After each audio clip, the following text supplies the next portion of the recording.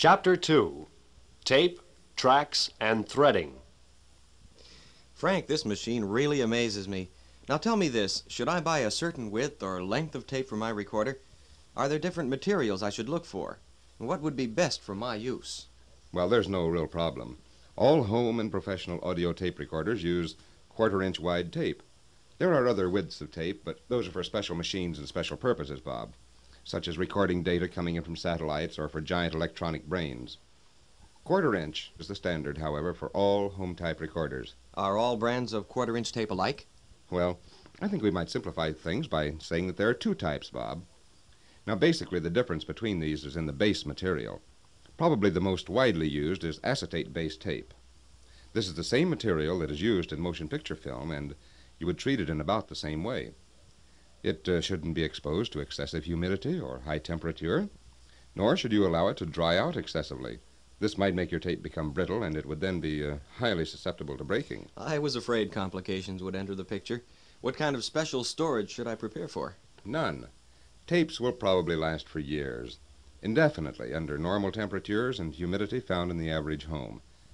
Of course, the ideal temperature is 70 degrees Fahrenheit, and the humidity should be 50%. But don't get excited, Bob. This would apply only when the tape is supposed to be stored over several lifetimes and is kept in vaults where those conditions can be and are scientifically regulated. Now, getting back to the types of tape, the acetate base is available in two thicknesses. 1 1/2 mil is the most commonly used. Now, of course, a mil, you know, is only 1/1000th of an inch thick. This type is made by all tape manufacturers. And in order to increase the recording and playing time, however, a new 1 mil acetate tape is now being manufactured. And with this thinner tape, you get more footage that can be packed onto a reel, and so we get about 50% more time on the same size reel. For example, on a 7-inch reel, you can increase the playing time from 32 minutes per track with 1 1/2 mil tape to 48 minutes with 1 mil tape. So you see, where you're recording a long performance, those operas you like so well, by using a thinner tape, you might be able to get the entire opera on a single reel. Well, now, the other base material is mylar or polyester base. This tape is generally more expensive, although the price has come down as volume and production efficiency have gone up. The mylar or polyester has one advantage, Bob, and that is that it's impervious to temperature and humidity changes. Of course, it's tougher than acetate too, Bob. But as far as your recorder is concerned, there's no difference between the two because the oxide coating on mylar is the same as it is on acetate. Remember I said that mylar was tougher? Well, with its added strength, it's possible to manufacture 1/2 mil tape, which means you get twice as much recording time as you would on 1 mil. But there is a slight catch, however. This 1/2 mil tape requires a lot more care in handling because it's so thin. Since it's only 1/2 of 1/1000th of an inch thick, you have to record very carefully or you'll have what we call print-through. Well, that's a new term for me, Frank. What do you mean by print-through? Well, a better term might be to transfer through, Bob, because that's what sometimes happens. This 1/2 mil tape is so extremely thin that the magnetic patterns actually transfer right through the layer to the next one. And because of this problem, VM doesn't recommend these ultra-thin tapes for our recorders. Now, these mylar and acetate tapes have variations too. Different oxide formulations for special purposes. For instance, you can buy a tape known as a high-output tape. The oxide is different from the regular tape and is more sensitive to sound, like using a faster film, in your camera. And there's a low print-through tape, and this particular tape has an oxide formulated which resists the effect of any magnetism except that which is put on the tape by the record head itself. Generally, though, Bob, unless you have some special application in mind, you can do 99% of your recording on standard tape. I can't see how the magnetism on these thin tapes, on any tape for that matter, will last. Won't some of it fade away? Bob, once you've recorded something on tape, you have it recorded permanently for all practical purposes. Tests have indicated that the lifetime of a good tape is at least 100 years. As a matter of fact, tapes have been buried in time capsules that won't be opened for 1,000 years. In other words, if I want to leave my mother-in-law's voice to posterity, I'll have to store it in a time capsule. Well, I'll remain neutral on that one, Bob, but you reminded me of a couple of more good points for tape storage. Tape should never be stored tightly wound because it creates a strain which might deform the tape. Of course, your VM is adjusted for correct winding, so you won't have to worry about it. However, if you get a reel that seems to be tightly wound, or before you play a tape that has been stored for a long period of time, I'd suggest you rewind it through the recorder and remove any tension before you actually play it. Oh, another thing, Bob. Don't store your tape where it will be exposed to strong electrical fields, near electric motors, for example, or loudspeakers with large magnets in them, or anything of that nature. These electrical fields could erase your tape. You know, regular house wiring and the like are perfectly safe since it takes an electrical field that is strong enough either to cause the tape to vibrate or to exert an attraction for the tape to cause any erasure. Incidentally, this erasure action is the same principle used in bulk erasures, where an entire reel of tape is wiped clean of sound in seconds. May I interrupt again for a second, Frank? I'd like to backtrack to the different types of tape. You said there were two basic types of tape, although there were also different thicknesses and oxide variations for special purposes. I understand this, but did you forget about all the other kinds I'll have to buy? Half-track, dual-track, and quarter-track tapes. And then I'll have to buy some monaural tape as well as stereo tapes. Well, what would you suggest I buy? The same brand for all of these, or what? Slow down, Bob. You don't have to buy any of them. Well, how can I possibly record what I want if I don't buy all these different tapes? Bob, there's no difference in basic tapes. All the tape that you purchase for recording, regardless of the brand, is going to be 1/4 of an inch wide, and it'll be perfectly blank. It has no tracks on it whatsoever, and you can use it for recording either stereo or monaural. Remember, the number of tracks that you ultimately place on the tape will depend on how many you want, and the ability of your recorder to record 1 or 2 or 3 or 4 tracks. Also, whether your machine will record both stereo and monaural or just monaural. And to think, I was going to ask Harry Downey to order me one of each. Well, Frank, what is the difference between tracks? Well, a full track tape is one which is recorded the entire width of the tape. The tape moves in one record-play direction only.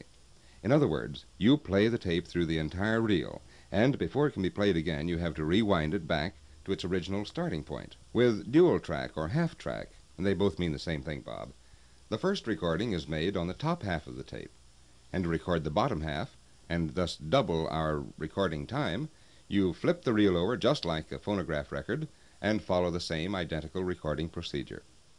Now that both tracks are recorded, remember that the top track is going in one direction and the bottom track in another. And that's why, in playing your tape, you flip over or invert the reels the same as a phonograph record to play both sides.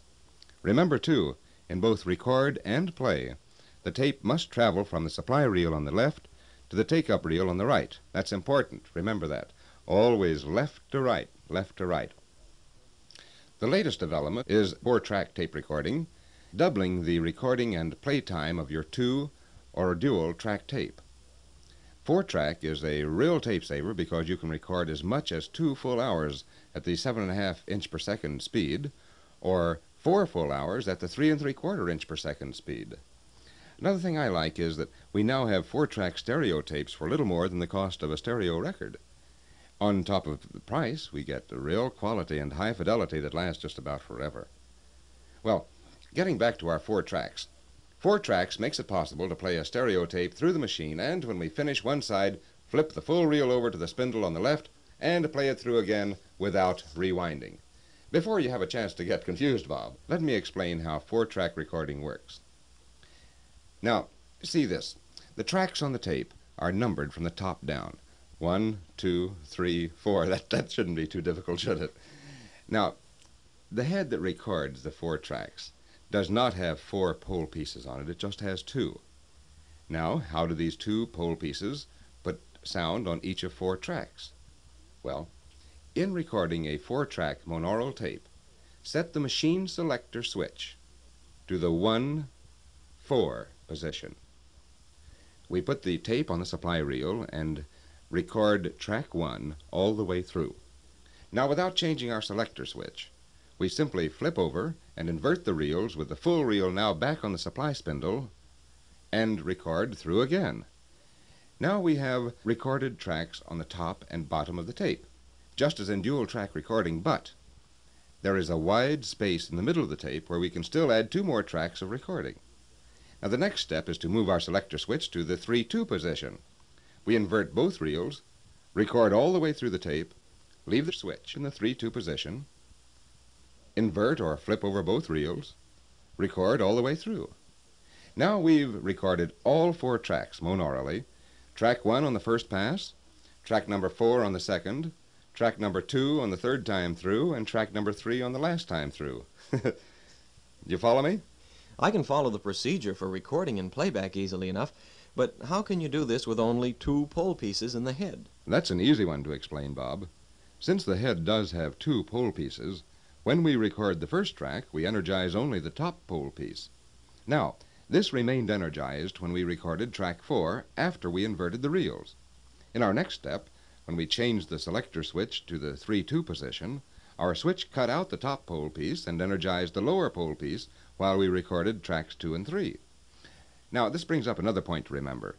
Because of the way we recorded, tracks 1 and 3 are recorded in one direction, and 2 and 4 are recorded in the opposite direction. That's why we play back our 4-track monaural recordings the same way we recorded them.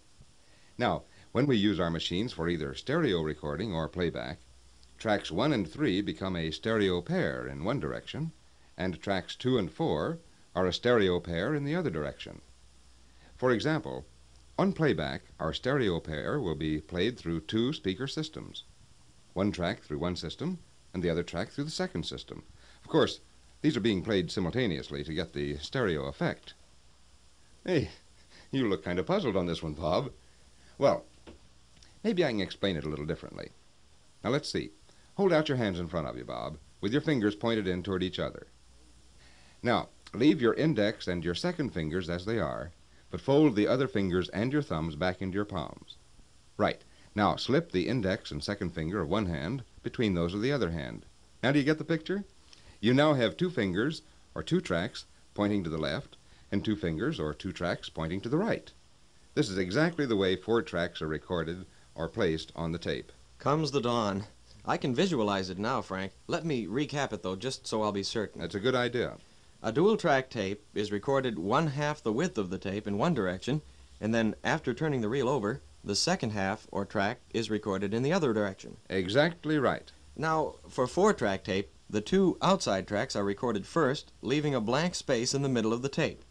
And we turn the reel over after recording the 1 track, or before we record the other outside track. I'll give you 100% on that. Now, we turn the selector switch to the next position, and, well, we just repeat the same exact process. Only this time we're recording the 2 tracks in the middle of the tape.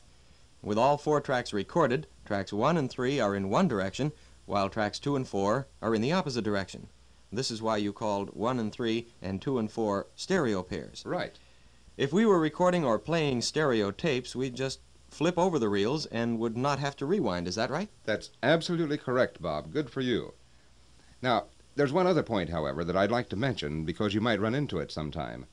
You know, originally, stereo was recorded on 2 tracks only. Each used about 1/2 the tape, or dual-track recording, but both tracks in the same direction. Now, don't worry if you inherit some of these older tapes. Your new VM recorder will play these just as easily and as well as the new 4-track tapes.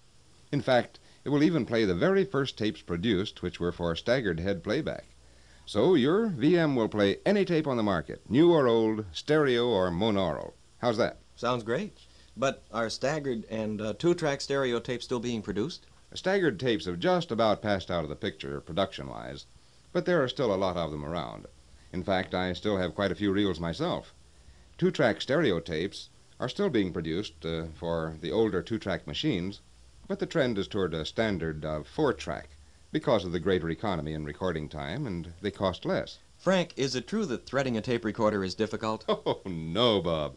Not unless you have 10 thumbs. Thread it once, and you're the master. Here, let me show you how to do it. First, we'll put this blank reel of tape on the supply, or left-hand spindle. Now let's unwind about 18 or 20 inches of tape and hold the end between the thumb and index finger of our right hand. Now, just above the index timer to the left of our push buttons, you'll notice a little line on the escutcheon. Place the index finger of your left hand just behind that line. This will act as a guide for placing the tape in the slot just above the push buttons. See? Mm-hmm. Now, with your right hand, still holding the end of the tape, bring the tape directly above the slot and lower it into position. To the right of the push button on the escutcheon, you'll notice that our line continues. If it hasn't already fallen into place, make certain that the tape is between the white plastic rod and the tuning eye and in front of the polished guidepost next to it. Now, bring the tape up and into the right hand or take-up reel so that it will turn counterclockwise. Counterclockwise, Bob. Now, press the tape against the hub with your finger and make 2 or 3 turns. Got that? Mm-hmm. That's usually enough to bind the tape right to the reel, you see, so that it won't slip. If it does slip, you just wrap your first few turns a little more tightly. Oh, look, I did it the first time. But what about this threading hole in the center hub? Well, it can be used, Bob, but it isn't necessary. I'll tell you, I don't use the threading hole simply because it puts a twist in the end of the tape.